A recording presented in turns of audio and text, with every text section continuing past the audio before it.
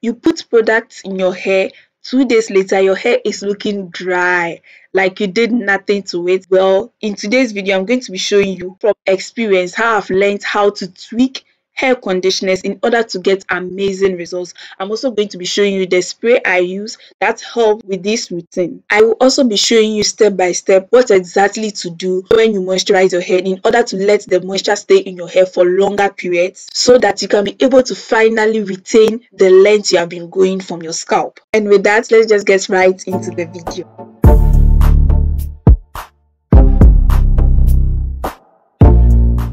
Be sure to stick to the end of the video so you do not miss any of the steps I'm going to be showing you. Hello sisters, welcome back. So the first thing we are going to be needing is a very good base.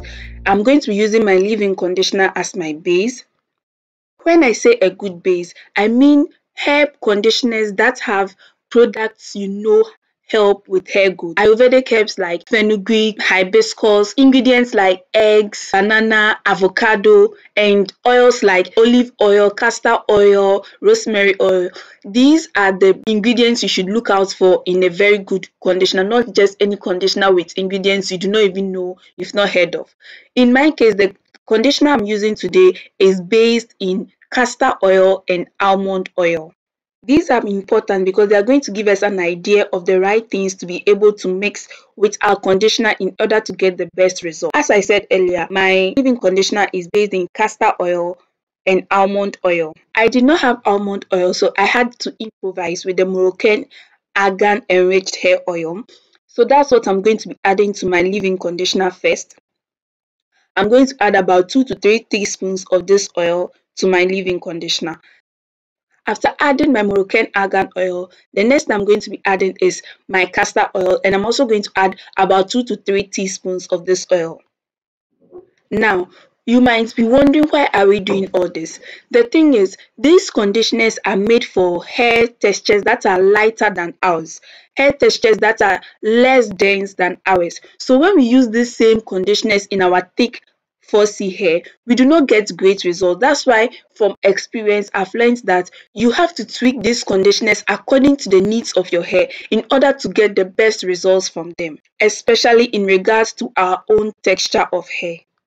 This method fortifies your conditioner in order to meet your hair needs. This way, you do not take time, moisturize your hair with raw conditioner. After 2 days, your hair dries out. It doesn't happen in this situation because you have fortified your conditioner in able to cater for your own hair needs. As you can see here, I'm just mixing everything together, and again, as you can see, it mixes so well. It mixes so well because I added the right kind of oils to this mix. Check the bottle of your leave-in conditioner. If it's coconut that's on it, make sure that you add coconut oil. Okay, if it's like olive that's on it, make sure you add olive oil. If you do not have the same exact ones, you can use similar oils. Like in my case, I didn't have almond oil, but almond and argan oils are similar, so I used argan oil. Hope you guys understand. And with that, my mask is ready. I'm going to move on to applying the mask into my hair. If you have any question about the mixing process or the oils that can mix with any kind of conditioner, just let me know in the comment section below. I'll answer you. Now, as you can see, my hair is dried. The weather is cold. The weather wants to suck all the life out of our hair, but we are not going to let that happen. So as you can see, I've sectioned off my hair, but I'm not going to just apply the conditioner directly. I'm going to first use my herbal spray. Now sisters, I have a link to how I make this spray in the comment section. I also have it in my description box. Please be sure to check out that video.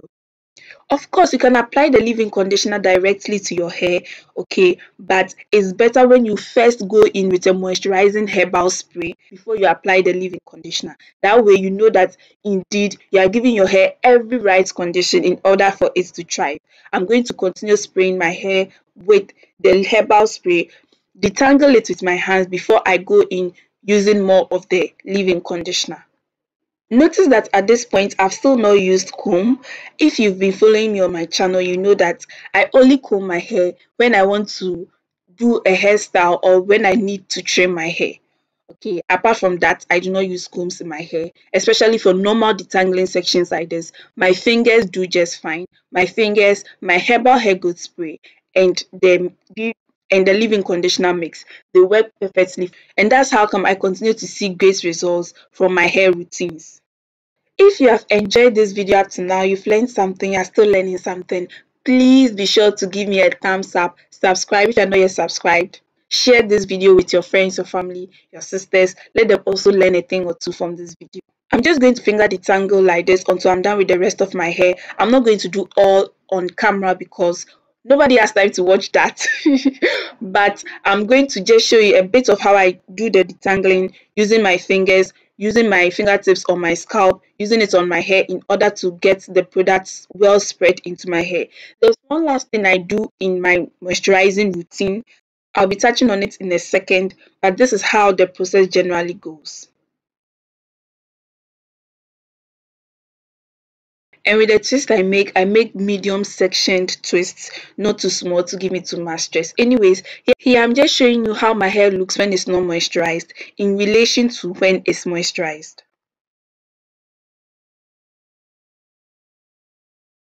So I'm done with all my twists. As you can see, I'm done with my twist. I'm just going to take my spray and spray my scalp. Very important, guys. Spray your scalp. It helps reduce itchiness. It helps with hair growth. You cannot skip this step. After moisturizing your hair, make sure to give a little more care to your scalp because that's where your hair goes from. After spraying the spray on my scalp, fingertips to massage my scalp again, especially my edges. You know we are trying to grow our edges here.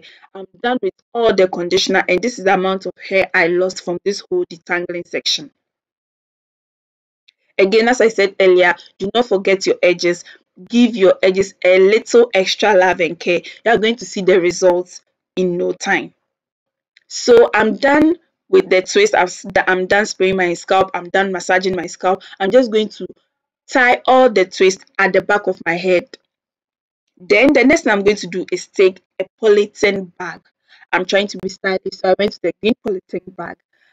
Tie the polythene bag around your head.